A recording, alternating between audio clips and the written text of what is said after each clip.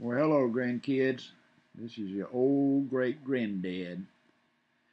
Case was making me read this, so I don't know what kind of job I'll do, but anyway, it's a little bit of memory, a few memories about my time I lived in Pepperell Village. Start out, Pepperell Village, a few of my memories. In the summer of 1947, my dad, my stepmother, my brother Bobby, and I loaded up in my dad's 1939 Chevrolet, pulling a small trailer, and moved to Pepperell, house number 34, from East Tallahassee. I was 11 years old, and Bobby, I called him Bob, was 13. I remember crying over halfway because I didn't want to leave East Tallahassee and my friends. My mom died when I was 8 years old, and Dad remarried 3 years later. Dad and Miss Estelle, as I called her, had been working in the Tallahassee mill for many years. They got a job at Pepperell Mill. Dad is a loom fixer, and my stepmother is in the spinning room. Dad got a promotion not long after that to second hand. That's what we called the boss back then. I started the fifth grade, and Bob started the seventh. The village being small, I could ride my bicycle all over the village in 30 minutes. Being summer and school not starting yet, it was pretty easy to make friends. We'd ride our bikes across the highway, down a steep dirt hill to Pepperell Lake. Harold Turner was lifeguard in the summertime. I got 50 cents a week for allowance, and Bob got $1. I remember my dad said I would get $1 when I started junior high school like my brother. 50 cents didn't go very far. Even though soft drinks were a nickel, so was a pack of peanuts. So I started pretty quick collecting soft drink bottles and selling them to the only grocery store in Pepperell for a penny apiece.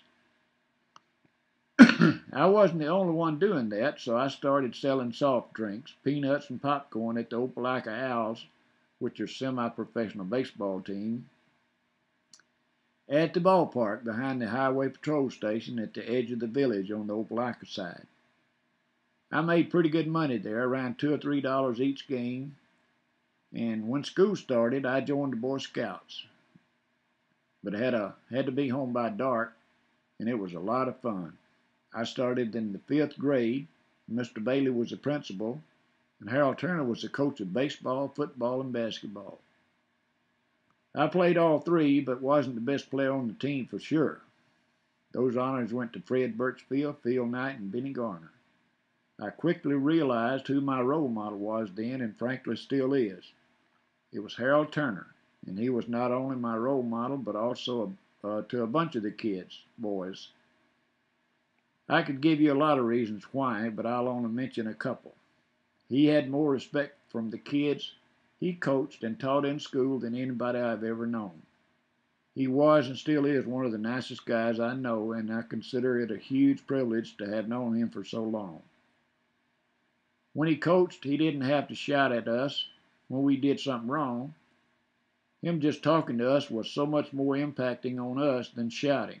He respected us as much as we respected him.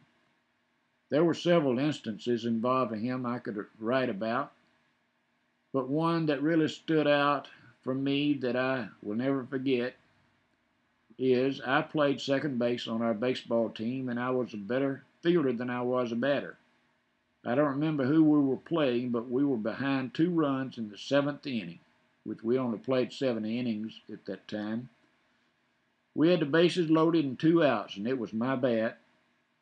Coach Turner called me back to the bench. I hadn't had a hit all day long, and he told me just to relax and not to try to kill the ball.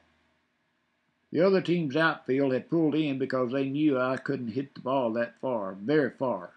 I was trying to concentrate on what Coach told me, and lo and behold, I knocked the baseball over the right fielder's head, and I made it to third base. I bat left-handed. The ball rolled a long way because we didn't have outfield fences. Best of all, 3 runs scored, and we won the game. Coach Turner was the first one out to congratulate me, and all my friends came to third base to congratulate me as well.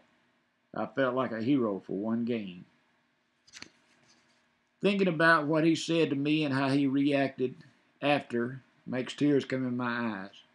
That's the kind of man he has always been. When my other role model, my brother Bob, passed away 6 years ago,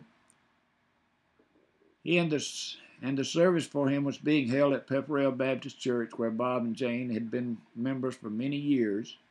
Harold Turner and I were talking at his funeral, and I had a chance to tell him how much he had meant to me and remind him of that instance. He just laughed it off and told me he appreciated me feeling that way, and that he didn't realize he had been such a role model. He was just being himself, just like my brother would be, but deep down he knew he was a good man. He had to. It was too obvious. Coincidentally, my brother Bob and Harold married sisters, Jane and Jean Leverett, two good women. Anyway, 2 days after I turned 16, I went to work in the weave room at the mill, blowing cotton off the looms. My dad, being a second hand, got me a job working for him on the third shift and going to school in Opelika and taking DO, that means diversified occupation, which allowed me to get out of school at noon and go home and sleep. Soon after I started work there, I bought my first car, a green 1948 Ford. I remember it cost $675. I would load it up with friends and stop by Pepperell service station, and most times buy a quarter's worth of gas to get to school and back. That was almost 2 gallons then. Mr. and Ms. Gilmer ran the station then. I remember beside the station there was a real tall water tank, and we used to climb it and write our names on the tank. I loved Pepperell and especially the people that lived there.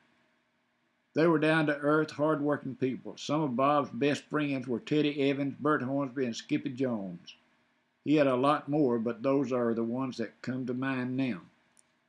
He joined the Navy before he finished high school, served 3 years, got his GED, and graduated from Auburn University. He was always proud of the Auburn Tigers football team.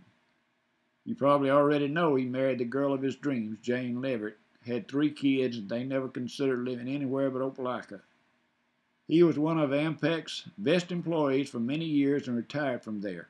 I'll let Jane tell you more about he and his wonderful, loving family.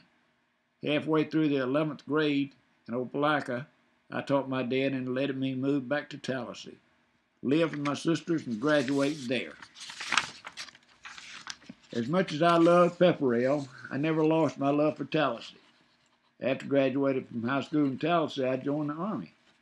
Served 2.5 years in Japan, then moved to Auburn. I worked at Ampex and transferred with them to Dallas, Texas, where I met and married my wonderful wife, Janie.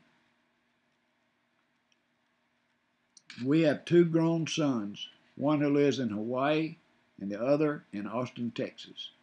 They're not married and have no kids. Jane and I would love some grandkids, but I guess we'll just have to wait. I'm very proud to have lived in Pepperell Village and will always have a soft spot in my heart. I hope I haven't been too long-winded, but I could write a book about it. Janie, that's it. Say War Eagle. War Eagle. See my Auburn outfit? I quit smoking 2 years ago, and that's what looked like I'm pregnant. But I'm not. I'm still skinny. Take care of your kids, Case. Love ya.